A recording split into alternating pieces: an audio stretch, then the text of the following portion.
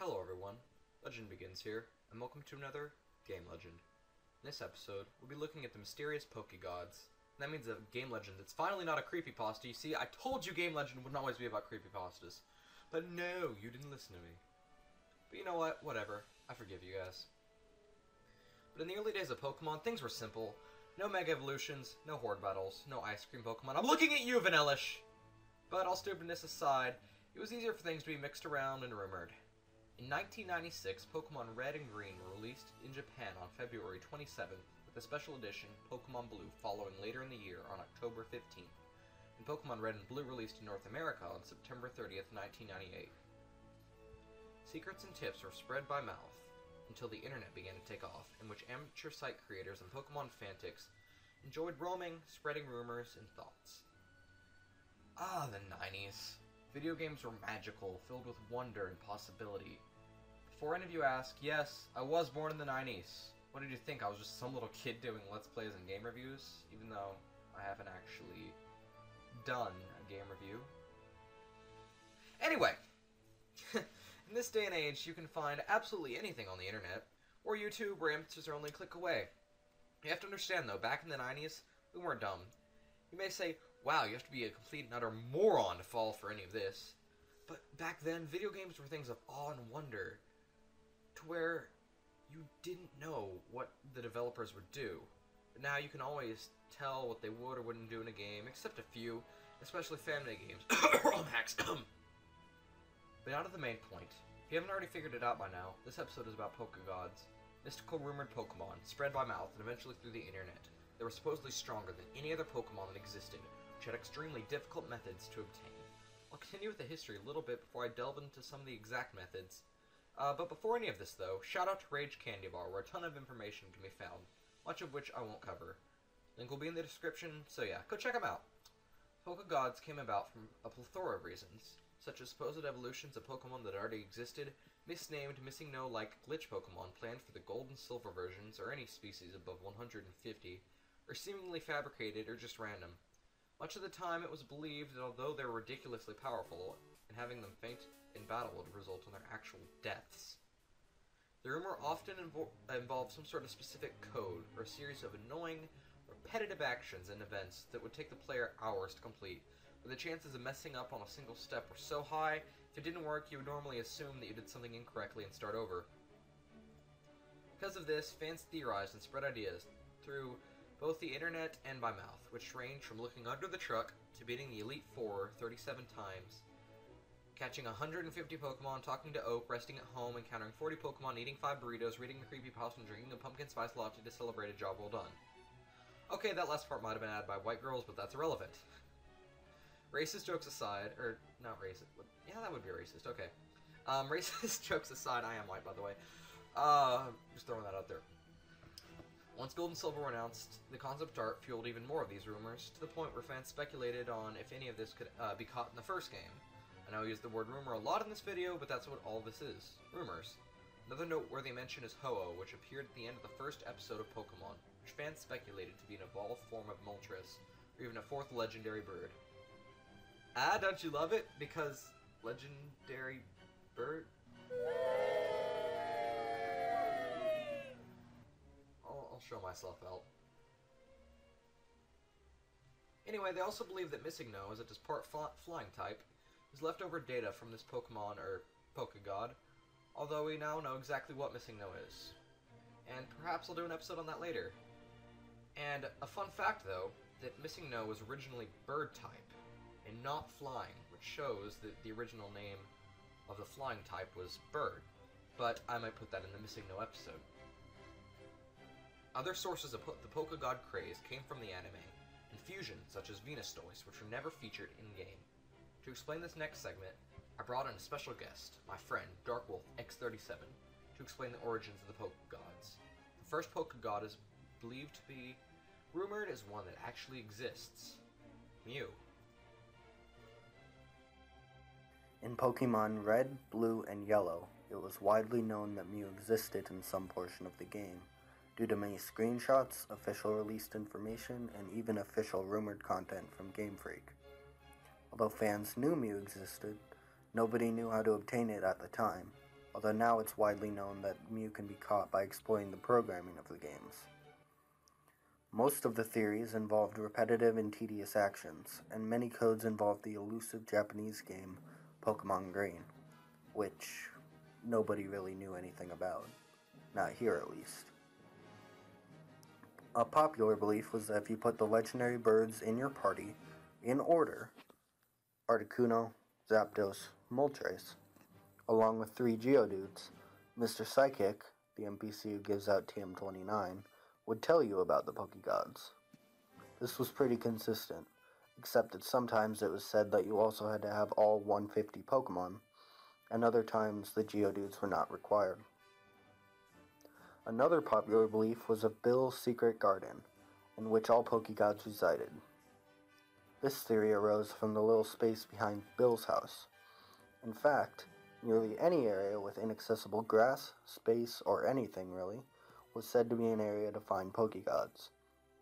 And finally, the last popular belief was in Pokegod City, an enormous town that you could access in which people traded Pokegods.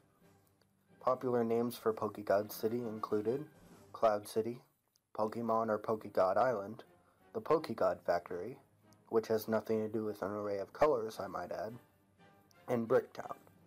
Don't ask me why Bricktown, just roll with it. To give an example of this, I will be reading a method to get into Pokegod City word for word. There are such things as Pokegods. To get them, beat the Elite Four 30 times without talking to anyone in between the nurse in the Poke Center at Indigo Plateau, or whatever it is, and the Riv. On the 30th time, Professor Oak will say, "I'm getting tired of this," and he will let you walk around the Hall of Fame, which leads to a new city where people will swap Pokegods. This is copied and pasted nearly every time, including the typo. Some people corrected this to be River, but now most people actually agree that it was Rival. And look at that, he doesn't even know what it's called. The Indigo Plateau, or whatever it's called. Like, you can't even spell plateau. Anyway, back to the main point. Some Pokegods were fusions, like Venustoise. Some were from Gold and Silver, like Peekaboo. Which was just a marrow, by the way. But they believed it to be a secret ultimate evolution of Pikachu, as it had similar features originally. Plus, another aspect of this is when you traded a Raichu for an Electrode with a man on Cinnabar Island, who responded with, "The Raichu you gave me went and evolved," further fueling the Pokegod belief. The real reason this exists is because in the original Japanese version of the game, you traded your Kadabra for the Electrode, so it makes sense that it would evolve through trading. The translators failed to catch this when they changed it to Raichu. This mistake was left in the game. This also relates to the rumors of the Myth Stone, which was said to evolve any Pokemon in the game, even ones in their final stage of evolution, and legendaries as well. And some Pokegods are original, mega hard to find, and extremely overpowered. Take Doomsay and Doomsday, for instance. It was believed that Doomsay arose from a misspelling of Doomsday. They eventually separated it into an evolution line, ignoring the obvious sprite problems. People still believed in them. I mean, look at these things. They don't even begin to look like they belong in a Pokegod game. Ugh! You see? They've even got me saying it. Pokemon! Damn. Anyway, it's not even the creepy factor that doesn't belong in a Pokemon game. Yes, I'm talking to you, Esper! Anyway, back to the Pokegod. Look at those eyes. They're just... Dang it, Esper! Get off the screen! Again, anyway, back to the Pokegods. Pokegods have many rumors to obtain them, again long and tedious, and I'll be sharing some of them here. This is a warning, none of these methods actually work and completely made up, aka fake. I will not be responsible for any lost time attempting these. There are 5 main methods to these codes to encounter Pokegods.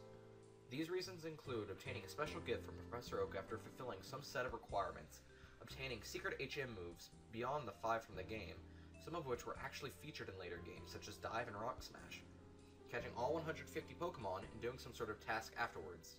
Mist Stones, as I mentioned, to evolve any Pokemon and doing something X amount of times, resulting in a tedious and repetitive task. So let's start with the Mew under the truck theory. In Vermilion City, if you obtain the HM cut from another player through trading a Pokemon with a move, you can skip boarding the SSN, allowing you to access the gym without visiting the ship to obtain cut. therefore preventing the ship from leaving. If you return once you obtain Surf, you can surf on a Pokemon to a small strip of land, in which there's a truck. But everyone speculated and theorized on why the truck is there, and Mew, secret items, and special events were rumored to be about the truck, or more specifically, under the truck. These rumors ranged from simply using strength, to using cut to slash the tire's strength to move it, and even getting car keys to drive it off the spot, revealing Mew, or whatever item slash event was said to be there. It is confirmed that there's nothing under the truck, although why exactly it's there remains a mystery, but it was most likely a joke or Easter eggs from the developers with no real significance, kind of as a reward to anyone who managed to make it to that spot. Some Pokegods arose from the anime, such as Venusaurus, as mentioned before, and Mew 3, which is just Mewtwo wearing armor from the first movie, in one episode of the anime, which, aside from looking epic, isn't significant in any right. Mewtwo quickly obtained popularity for one reason: it was the most powerful Pokemon legally obtained in the game. At a time when Mew was still largely whispered rumors, Mewtwo was a bonus Pokemon that you could actually see and even catch. With the Mewtwo stats alone beating out many Pokemon, combined with its moves and psychic typing, any team would be near unbeatable. It was simply so powerful that there was no competition, even more so since real competitive battling was even less known. However, rumors soon began to pop up of a Pokemon even more powerful than Mewtwo. People figured that since there was already a Mew 1, and a Mew 2, there might likely be a higher numbers of even greater power. As I mentioned, the Mist Stone was said to evolve any Pokemon. There are quite a few widely circulated, which included an evolved form of Flareon. Interesting enough, this was the only evolution said to evolve again, or at least the only one so famous. I'll put a list on the screen and attempt to read these. Venusaur to Sapistar, Charizard to Charcoal, Blastoise to Rainer, Butterfree to Locust Stud, Beedrill to Beepin, Raticate to Raticlaw, Nidoking to Nidogod, Nidoqueen to Nidogoddess, Golduck to Paraduck, Sandslash to Sandswipes, Hypno to Dreammaster, Onix to Dimonix, Gengar to Spooky, Flareon to Flareth, Eevee to Lunarion, Eevee to Solarion, Almanite to Almanist, Mew to Cornea, Mew, and Mewtwo to Mew 3.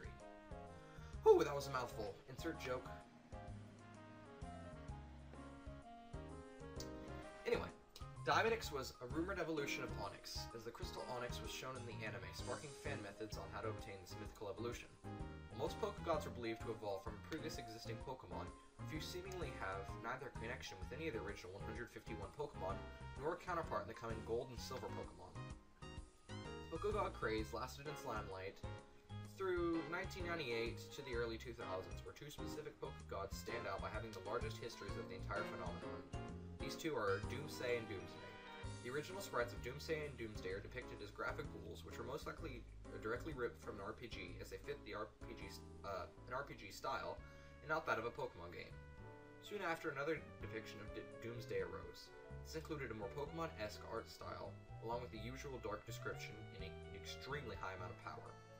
For the most part, both Doomsday and Doomsday were considered to be standalone Pokegods with no connection to regular Pokemon. However, as usual, the occasional code did pop up that offered an alternative method to obtain them, which were never widely circulated. One of these alternatives said that you could obtain a Doomsday evolving it both from Gengar and Missingno with a Ghost Stone that would merge them together, while another had Doomsday evolve from Haunter and Doomsday evolve from Gengar. As both Pokegods were commonly thought to be ghost types of some kind, it would have only made sense for some people to believe that they would evolve from some of the few ghost types that had already existed. Eventually, fans put together an official Pokegod list with an order in the Pokedex that reads as follows: 152, Ho-Ow, which was Ho-Oh, but misspelled. 153, Topegi. 154, Peekaboo. 155, Taranticus. 156, Primator. 157, Doomsday. 158, Doomsday. 159, Psych. 160, Wizwar. 161, Nidogod. Now some of those sound pretty awesome, like Psych and Wizwar and Taranticus and Peekaboo. Primator isn't bad either, but none of these, while bearing resemblance to some actual Pokemon, none of these ever made it into the game, unless it's some of those fancy-wancy Generation 6 X and Y Tim Burton Mega Man things that I need to get caught up on because I haven't really played it.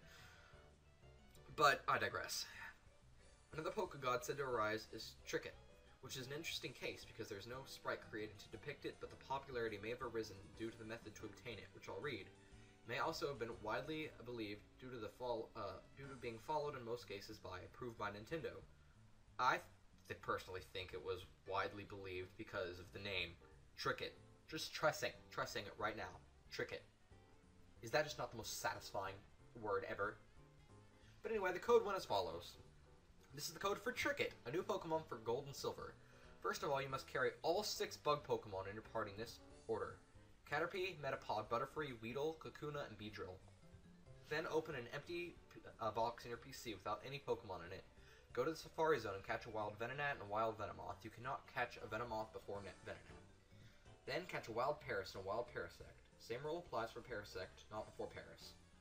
Keep them all in your PC box and do not change for any new ones. You do not need Scyther or Pinsir because they are rather rare to find. You'll see them on Victory Road, however, by catching all the other bug Pokemon. That's a pre-code. Yes, along with Scyther in red, Pinsir will be in red too, and along with Pinsir in blue, Scyther will be in blue. It's the truth. Well, that's convincing. Beat the Elite Four all the way through with the 6 Pokemon total. Do not allow Caterpie, Metapod, Weedle, or Kakuna to continue to evolve. Just press B to stop them from evolving. It's best for them to be on high levels, such as level 50 Caterpie and Weedle, level 60 Metapod and Kakuna, and level 75 for Butterfree and Beedrill. You can use rare candies in a Game Shark to boost them. After you win all 5, Gary also matches. Professor Oak notices that you have all your bug Pokemon. He asks if you're a bug collector, yes or no. If you answer no, he says, my mistake, and the Hall of Fame comes up. If you answer yes, he takes you to a cage where Tricket, the cricket, lives. He lets you take it and use it for future battles. Tricket is on level 65. He's the same level as Gary's final Pokemon. Tricket knows Spore, Twin Needle, Mega Kick. Crickets like to kick their legs and sing. I do not know if it learns any moves. It has no link with Shadybug. Shadybug is an entirely different Pokemon. They're just bug Pokemon. And interesting about this code is the fact that the few sentences at the end about Shadybug were always copied with it, though they seem unrelated to anything. This was generally ignored by most people, as there were no wild stories on how to capture Shadybug or anything else about it. Both the names Tricket and Shadybug probably originated from one of the more obscure lists on Pokegods being circulated. Tricket was listed directly after Shadybug in the list, described as only being the evolution of Shadybug. Shadybug was described as a bug that protects itself with a leaf. Since there are no actual images or other basis for either Pokegod, figuring out why this was apparently debated is unclear if the list came first or if it was the code that inspired the lists. Now there were a few merged Pokemon, and since these aren't very diverse in their descriptions, I'll go over a couple that I like personally. Yes, again, Venustoise. But mostly, Zapmolkuno, which originated from the manga, and can you not tell me that this thing is amazing? Can you tell me that this thing is not amazing? Just look at it. Oh, that's amazing. I love it. Now, drumroll please. And now, for the greatest and most well-known Pokegod other than Mew, Peekaboo. The original source of Peekaboo was leaked through official art of Meryl. Yes, Meryl. I know it's stupid, but these were the 90s. You know what? Just disregard what I said earlier. We were stupid back then. Just kidding. Anyway, when this fan art was leaked, someone at Nintendo lacked a way to describe it, so dubbed it by its appearance. Peekaboo. Meryl was introduced in a special short of the anime called Pikachu Summer Vacation, which finally destroyed the rumors. Meryl was shown to be nothing more than an ordinary, non-godlike Pokemon, unrelated to Pikachu. There were other Pikachu evolutions created as well, such as Pikaflare, but I'll leave that to you to research for yourself, because this is a long episode and I'm tired. But I'm still willing to cover the major points for you guys. You're welcome. Although the code to obtain Peekaboo that doesn't work reads as follows. Code by Weasel224. Official Peekaboo, new. Note, this code has been approved by Nintendo and will not mess up any part of your game. Perfectly clean and won't erase any data. To catch Peekaboo in any version, follow these simple steps to catch him. I've added the steps that were missing on the Peekaboo code. To catch Peekaboo in any version, new updated code, follow these simple steps to catch him. 1. First you must catch all 150 Pokemon. I repeat, not using a Game Shark. 2. Then you must also have 17 of your Pokemon at level 70. 100. What? Okay. 3. Then, when all these tasks are complete, go to the guy in Pewter City who asks you if you have been to the museum yet. Say no as he takes you to the door. And then go to the museum and go upstairs and talk to the lady who says, I want my boyfriend to catch me a Pikachu. After you talk to her, immediately come out of the door, and once you come out of the door, do not take any steps forward, left, or right. Immediately use Fly and go to Celadon City. Go to the Safari Zone and catch a Taurus. Leave room in your Pokemon slots, so only bring 5 when you go and catch him. Then put Taurus in your first slot. Go to the game quarter and talk to the lady that says, go next door to the coin exchange corner to use your coins to get great prizes.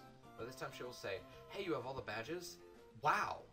Well then, since you are nice enough to talk to me, I'll give you this Pokemon. I found it stranded behind the Pokemon Museum. He is so strong that I cannot control him. But since you have all the badges, you take him! It will say, you got, question mark, question mark, question mark, question mark, times, question mark, times 1, 2, 3, 4, 5, 6, 7. Question mark times 7. And when you try to use it, it'll be just like you were pressing cancel and exit every time you click on it.